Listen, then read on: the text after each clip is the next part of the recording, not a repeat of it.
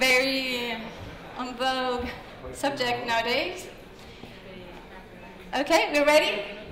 So welcome. I would like to introduce my two speakers here today. Guillaume Prinçon, he's head of France and Southern Europe for Stripe, a company that helps businesses of all sizes accept card payments and other payment methods through web and mobile apps.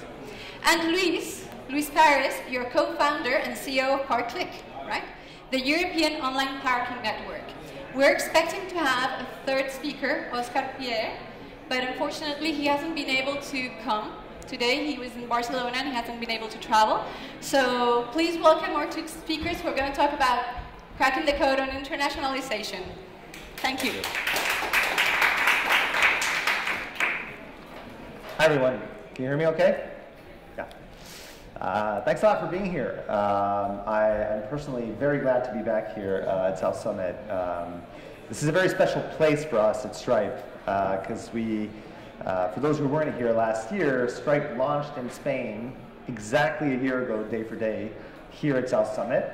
And so this is a very special place for me and for us at Stripe. For those who don't know Stripe, just a word, what we do at Stripe is we are a technology platform that enables entrepreneurs or business owners to start a business online, to monetize their business, to manage their business, and to go international and to expand their business internationally. For the entrepreneurs amongst yourselves, you might already have heard of Stripe. For the other people who might not, you actually might have already paid with Stripe because over the past 12 months, millions of Spaniards have actually used Stripe without necessarily knowing it because you've paid on the internet through Stripe. Internationalization is an increasingly important topic, especially in Spain. And so when South Summit came to us asking if we wanted to talk about how to crack that code, I thought that was an amazing idea. And I thought, what better than actually having a successful startup Stripe user, ParkClick, come to talk about it. They're in a much better position to talk about it than what I would say. And so I'm very happy to have Luis here join. Thank you very much, Luis, for being with us today. Can people hear Luis? Hello? Closer? Try it closer. Hello, hello. Oh yeah. Okay. So, Luis, maybe you want to just start with 30 seconds, a minute about like what do you guys do at ParkClick? What's your mission? Absolutely. ParkClick, it's a platform, an online platform that it's devoted to online parking reservations. As you can imagine, parking, it's a very traditional business, and it's actually one of the fewest industries that it's not yet being digitalized. So what we do at our company is working out on digitalizing this industry, and we do it by reaching agreements with car park operators all around Europe and become their online sales channel. So if you need to reserve your parking space in an off-street car park for a few hours or for a couple of days, we are the solution for that. That's fascinating. You and I were talking about what's important when you're starting your company and you're scaling internationally, and the one word that came to your mouth the most was focus. So like focus on the right things, focus on spending your time on the most important high leverage things. How does that apply to how you choose tools that you want to work with, tools such as Stripe but others? How do you think about the tools aspect of focus? Build or buy, what do you build internally, what do you buy externally, how do you think about that, and who are the decision makers there? From our perspective, the focus part is fundamental to really work on what you do well. And what we do well is selling parking passes. What we don't do well, and we have no idea, is about online payments, for example. So that's a way that we chose Stripe, just because we want to forget about that, just to make sure that all that platform goes well, and we really focus on the selling part. When you go international, you got all sorts of additional complexity, right? With regard to many things, partnerships, etc., but also monetizing, right? Like payments, multi-currency, like different payment methods. you're in 4 or 5 markets today in Europe. You can maybe tell us more about. Yeah, we're right now in Spain, France, Italy, Portugal, and we're just opening the Netherlands and also Germany. And for us, one of the fundamental parts to address those markets is to, as you can imagine, fulfill the customer needs. And for us, it was quite a surprise because for example, in the Netherlands, people pay with Ideal, which is their payment method, and honestly, I even didn't know that Ideal existed. But it happens that most of the people in the Netherlands use it, and that's their normal payment method. And actually, that was a fundamental part of our decision to make sure that we adapt our strategies to what the market needs. The same thing happens, for example, with the multi-currency. I mean, we're starting with a couple of car parks in Switzerland, and of course, I mean, they are paying with Swiss francs, and we really need to make sure that our solution fits our customer needs and our partner needs. Yeah. So you haven't been always with Stripe. What happened? Like, what were you using kind of before? What made you kind of think differently about payments and scaling internationally on that side? What happened there? Well, there are several things that happened there. I mean, the first one, actually it's kind of curious because my CTO, the technical guy, he's actually the one that, it was your best champion in my organization because he just loves the product. And it works really well. And as I was saying before, we are a marketing company. I mean, our role is to put a customer in front of the parking garage.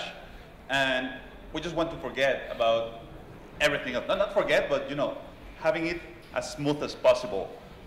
So with our CTO sponsoring that solution, we just found a way that it really speeds up. Now that we were talking about scaling up, that really speeds up the internationalization process. For example, something as simple as charging in a different currency.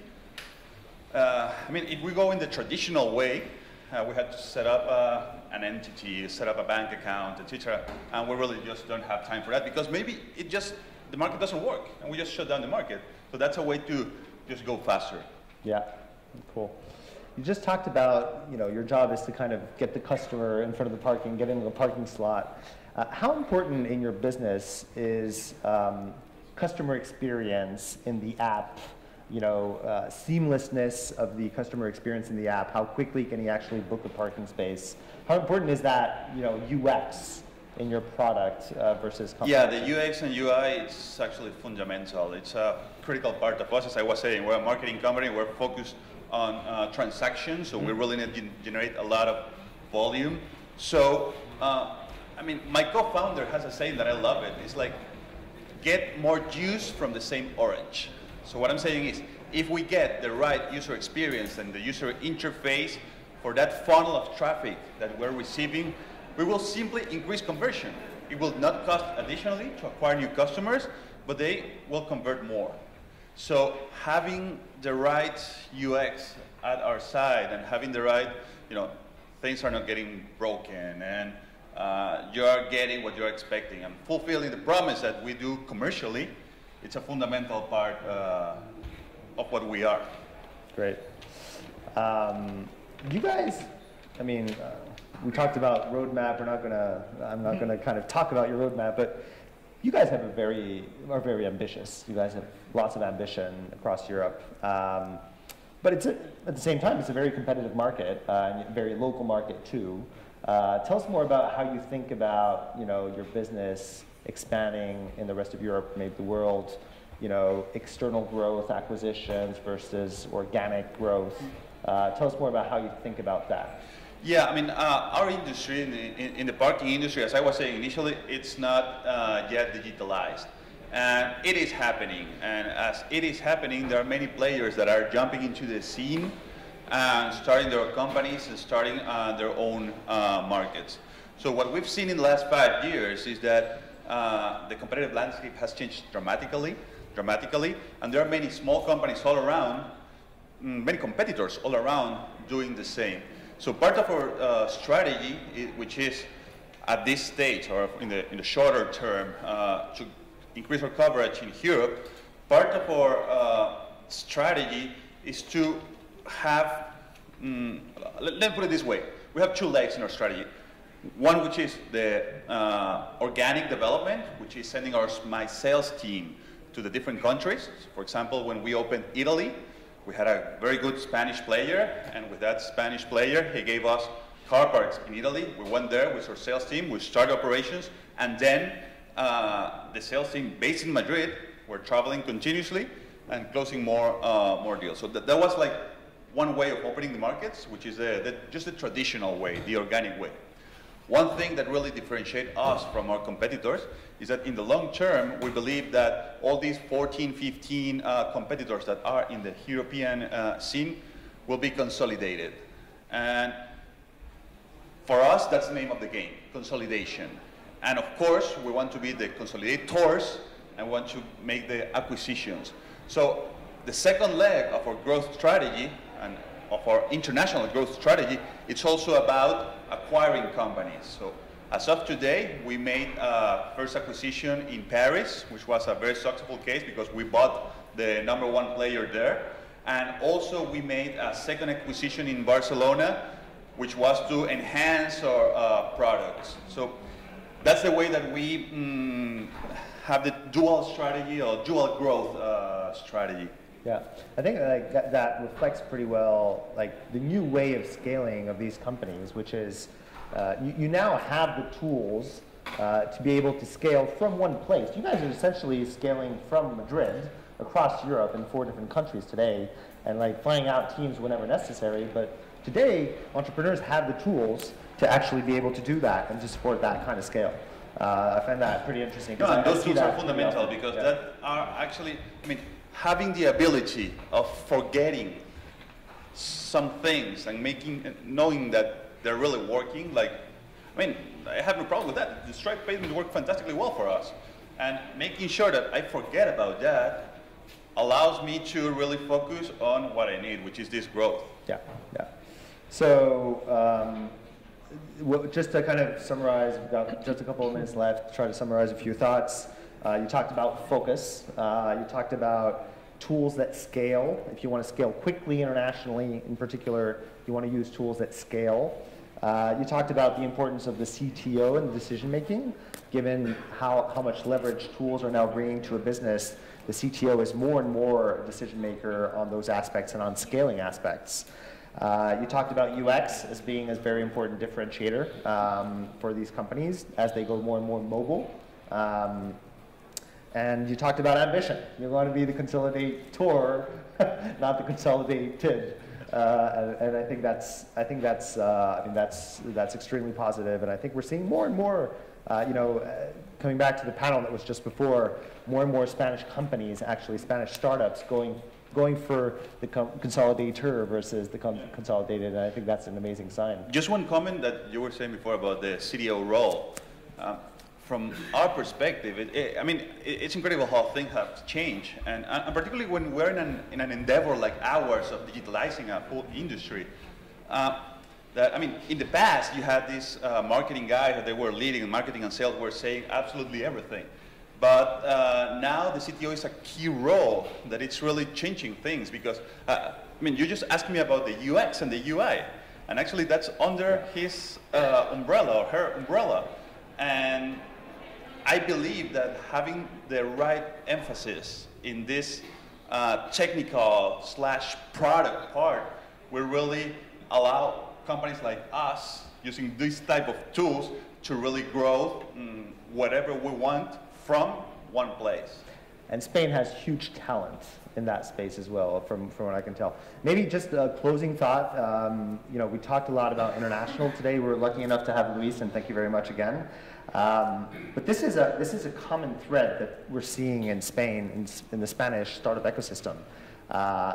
We looked at a few numbers internally, and 9 out of 10 startups that are on Stripe in Spain have international clients, sell internationally.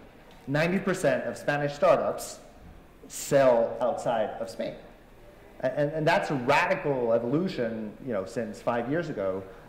Spain is now seeing its market as being Europe and the world much more than only the domestic Spanish market. And so I'd love to leave you with those thoughts. I think that's an amazing sign, and very, very happy to be here. Thanks a lot, Luis, again. Thank you for the invitation. Yeah. Thanks.